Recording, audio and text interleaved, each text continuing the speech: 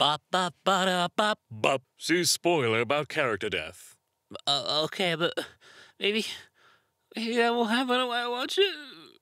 Maybe, please. So someone just said they're really interested in history. How careful do you have to be? I just think history is interesting in general. I'm not interested in any specific part of it. This person is most likely safe. Never drop your guard, though. I'm interested in this specific subject or time period in history. The ancient Egypt, the golden age of piracy, the history of printing press. Still probably safe. Be on the lookout for certain risky historical subjects. You should know them when you see them. I'm really into WW2 history.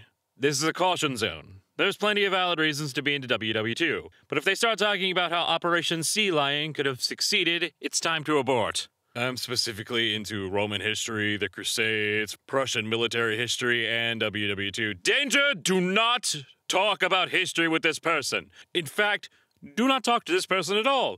You will regret it. You do not want to know what they think of the Treaty of Versailles and why Germany lost the First World War. I was really into ancient Greek mythology in middle school. This person is gay. / affectionate. Airplane crashed into a cemetery. Rescuers have already pulled 10,000 dead bodies from the wreckage and are still pulling out more. I'm so confused. Where will they bury the survivors? Well, I heard Twitter HQ has quite a lot of space nowadays. Okay, Jeff just hit us with the 1-2 hit combo. Interviewer. Mr. Wayne, have you heard about the popular internet jokes about you dating Batman? Yes, I have heard of them, but if I were going to date any superhero, it'd be Superman and not an overdramatic furry. Clark Kent suddenly there, breathless. Mr. Wayne, could you elaborate on your desire to date Superman? Okay, but Batman calling himself an overdramatic furry is the exact kind of Bruce Wayne characterization directors have been too cowardly to do. Asian grass lizards are so silly. What do you need all that for? Whipping. Hey, call your homie a cutie patootie. Trust me, he needs it. God's greatest punishment was putting 1 trillion cool rocks on Earth and no one with eyes big enough to see them all. God's greatest gift was putting 1 trillion cool rocks on Earth so that we may never run dry of the joy of seeing a cool rock. I've been such a fool.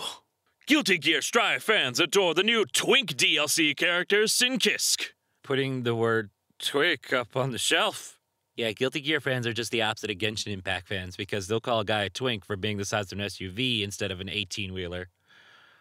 Why is that incredibly accurate? I plead oopsie daisies, Your Honor. I made a fucky wucky. Whatever doesn't kill you, you begin to like it. Wasabi doesn't kill me, I still don't like it. Imagine if, instead of it being called a sip, it was called a suck. Can I have a suck of water? Imagine an expansive grave spanning miles and miles, too many miles for you to traverse. Imagine a little mouse sleeping in his bed as a can of sardines and he wears a little hat. And what is his pillow and blanket? Just a regular pillow and blanket, but like, so small-sized for meese. Now imagine, if you will, this mouse awakening, stirring, noticing no glass at his bedside table, throwing off his small me-sized blanket, lighting a candle, and trudging dozily to his mouse kitchen for a suck of water. She dicked cockily downstairs. All right, that's it. You ruined it. It's over. Okay, we're done. We're done. Andy, end the video in the dumbest way possible. So I didn't really know how to end this. So I guess it's a good job that I happened to voice G in the Cosmic Wonder series. So here we fucking go. Rawr. X3 Nozzles pounces on you. Ooh, you're so warm. Couldn't help but notice your powerful ones from across the floor. Nuzzles and wuzzles your necky wecky tildy matildy he. Unzips your tumbly wumbly. Oof, baby, it's so cringy. See me wag my whittle baby tail. And that's all I'm getting. I'm out.